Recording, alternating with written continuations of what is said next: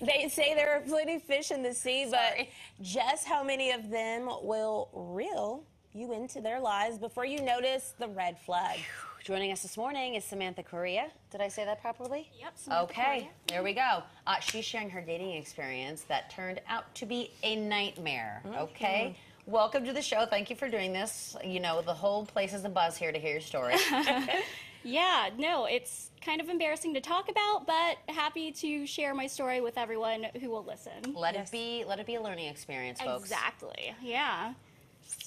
All right, so you shared your dating catfish story on TikTok. Yeah, it went viral. Yes.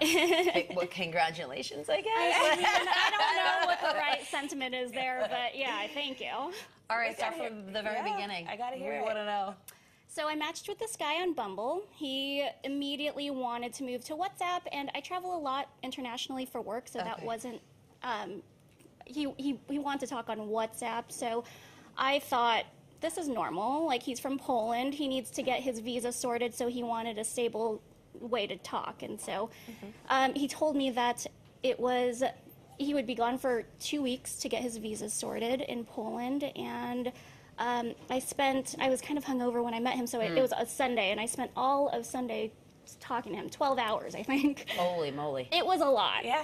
I will say that was not what I usually do. I definitely don't talk to people that I don't know for that long. But it was an interesting circumstance. He was a handsome man. Sure. His pictures were handsome. Yes. Quote unquote. So then I woke up the next morning. He had sent me like a 5-paragraph long text. Well. And professing his love for me, a man that I had never known, met in person. And I was like, here's the thing. It was definitely love bombing, but that's why I don't think catfishing is necessarily a confidence problem for the victim. I was like, oh, it makes sense that he's fallen for me. Of course, I'm great. I love that confidence for you. Thank you. It was a little bit self-inflated, but that was when the red flag started raising, that long profession of love. And I was like, I screenshotted it to my friends, and I was like, this is weird, guys, right? This is weird. And so I kind of like was like, whatever, but my friend, the FBI agent of the group, went on a hunt and found that this man was using a Polish influencer's pictures. Oh my goodness. Oh, wow. Yeah. Well, at what point does the trip to Spain come into the story here? This is a completely separate incident. Oh my goodness. Okay. So not once, but twice. I was not catfished for that Spain trip. Okay. So, and here's the other reason I believe the catfish. Last year, I matched with a man on Bumble. He asked if I wanted to fly to Spain for our first date, and I said yes, and it turned out to be a really great trip. So, yeah, it was fantastic. I mean, nothing really happened from that. Like, it was a Spain love affair, but only one of those in our life. It was nice. So, a little eat, pray, love moment. I don't know. That's why I thought, now I can have a Polish love affair. Okay. Oh gosh. Okay. So that happened. It was real, and then you run into a situation where it's not real. Sure. Yeah, that's exactly what happened.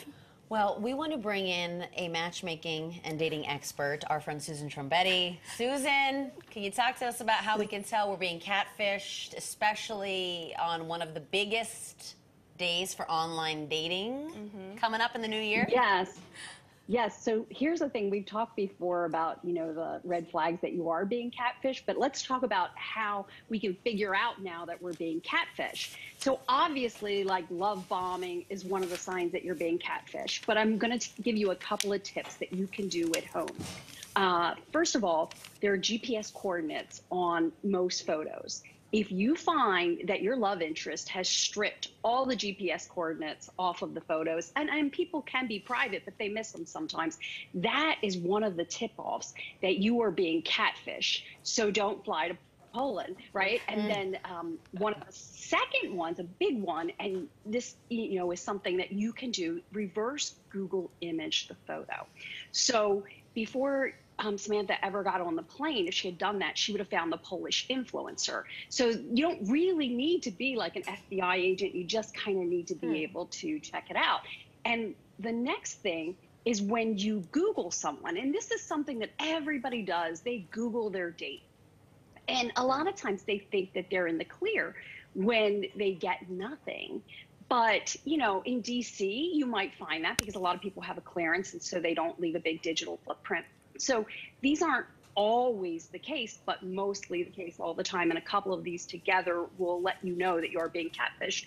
So a lack of a digital footprint is huge. You know, because if they're a mass murderer, they're not going to give you their real name. So you need to be careful there. One of the next things is, and you know, her guy was out of the country. That's a tip off that you're being catfished. But you want to get this person offline as quick as possible and into a real date. And if they cancel with some outrageous reason, that's another way that you know you're being, you know, catfished. And so you need to really watch it. If you Google, you know, reverse their phone number, a lot of times they will give you details along the way. So I had a lady that gave a detail and he goes, oh yeah, when he ran off to Turkey and canceled the date last minute, he said, oh, you know, I have my cell phone, I can go anywhere. So I Google reversed it. It was a landline, and that was a lie right there. So there are all sorts of things you could do. Keep notes of what they're saying, because these are professional cons, and they are going to come back and say, I never said that. And they're so good at it, they'll have you convinced that you're crazy. So these are some ways that you can, everybody's gonna, if they're online, someone's gonna attempt to catfish you. But these are ways, and if you experience several of these things happening, or I mean, one of them, you reverse and goes back to someone else's name. And you know, the last thing that you can do, the average person without hiring a private investigator, you know, when you've kept these notes, you have all these little details. So you might have an email address, whatever. So you plug them into Social Catfish or Instant Checkmate or, you know, Spokio, and you can really go down a rabbit hole, but you might pick up other details in your notes you see, and you might find real social media accounts on the person that is really catfishing you and not the person you think they are. This is fascinating in a terrifying way. Yeah, I would definitely be that person that would have to keep the notes. I am very afraid right now. Susan, thank you. Well, don't be, because I just gave you these ways to figure it out. I mean, thankfully I'm locked down, but for everybody else that isn't, I mean, this is serious. Thankfully you are okay. I mean, that's what matters really the most here. But Susan, thank you for your expert advice and tips. Yeah. Samantha, thank you so much for joining us this morning.